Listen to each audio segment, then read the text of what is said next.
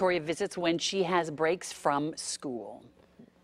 Well, last week we introduced you to a Lodi woman behind a new online and print publication that reports only the good news coming out of her hometown. She's back working on more great stories. Cody's standing by with the details. That's right. She's like the Energizer Bunny, but for good. Oh, she's amazing. I love it. Doing good. For those of you with a love of books, there's a new little free library to check out. Jamie's back with us. She's got a couple that have added something to this new location. Hello, Jamie. How are you?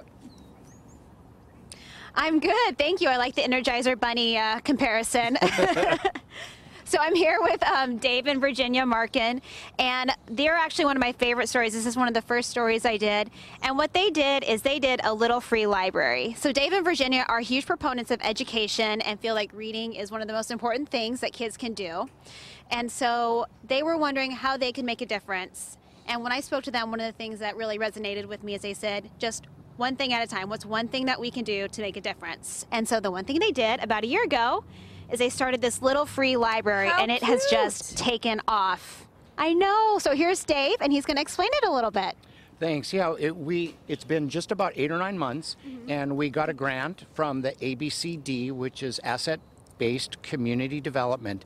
And so here in the Heritage District, there's an elementary school just down the block, and we made a decision because education is so important, and the key to education is reading. And so we committed to have this little free library only for elementary age kids, pre-K through 6th grade. So all of the books are for those age groups. And it's been such a success that we have actually given out over 800 books in about 8 or 9 months. We refill about 60 to 80 every single week. That's amazing. One of the favorite things I was saying is they have kids that come to the door and make special requests for books because, you know, kids are not shy, so they'll just come right up asking for things like Captain Underpants and things like that. And yeah, just going through 60 to 80 books a week just because it's so popular.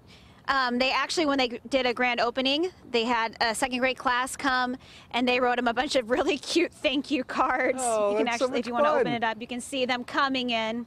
Yeah, they had the Cat in the Hat come read to them, and it's been such a hit.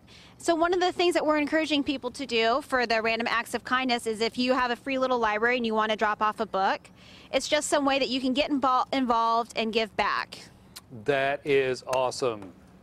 You were awesome. This is all awesome. I'm just loving it. I'm just loving it. I have a little free library in front of my house as well. But we've got adult books and little kid books all mixed up in there. That's all the thing. Well, thank you very much. Perfect. We'll keep following you around. How cool they are. I know, exactly. We'll keep following you around. You're up to some good stuff, my friend. All right, back to you guys. Thanks, Code. Thank you. The red